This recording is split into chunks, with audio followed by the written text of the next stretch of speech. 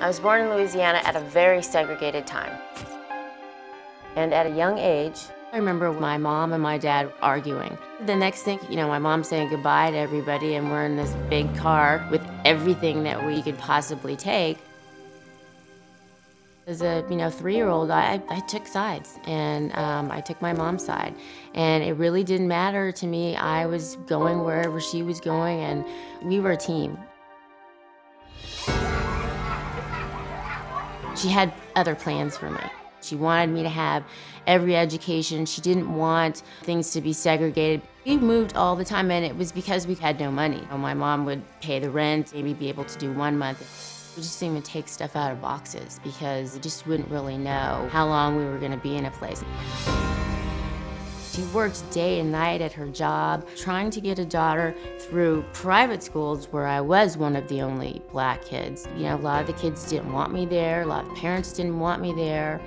One of the projects that we had in school was to bring in our dollhouses. I spent the night with tape and yellow legal paper trying to put together a 2-story dollhouse, and it was horrible. It was just like leaning and swaying. That was the difference. I was the black kid in the class who didn't have any money. It took a toll on her. There were times when she was just like, I can't do this anymore, and she would drink. She would say, I can't live anymore. She gave the least to herself, and when she got down on herself, I just, I couldn't stand that because she was just Wonder Woman to me. The education, that was more important than having a place to live, than being able to pay the bills. We got through college with the skin of our teeth. I had everything that I'd ever dreamed of. Then right after I got married, my mom called me and said that she, felt a lump. And I was just like, I was flattened.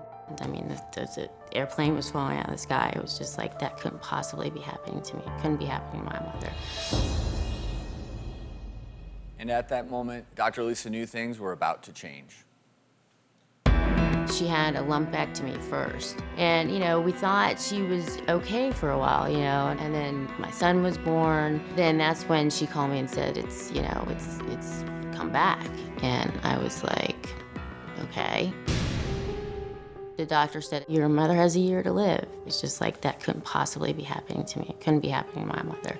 I scoured the earth to find out any cures. I started IVs on her, go and get chemo with her. Here I was a doctor, and I couldn't save my own mother.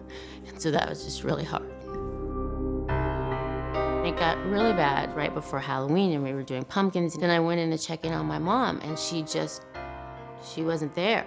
And so I took her to the hospital, and I just said, Mom, you've got to come back to me just for a little bit so we can say goodbye. And her eyes flashed open, and she said one last thing, and then she was in the ICU, and she was gone after that, and she just told me she loved me. And that was her last words. The world ended for me, He stopped eating. I stayed in bed. I think I absolutely know for people it's possible to will themselves to just die. To try and find that way back, I think is important for people to know, because truly, it was my son. He just came into my room. He just said, Mom, I need my mom back. And I realized I had to stay here for him. I needed to be there for my son like my mom had been there for me.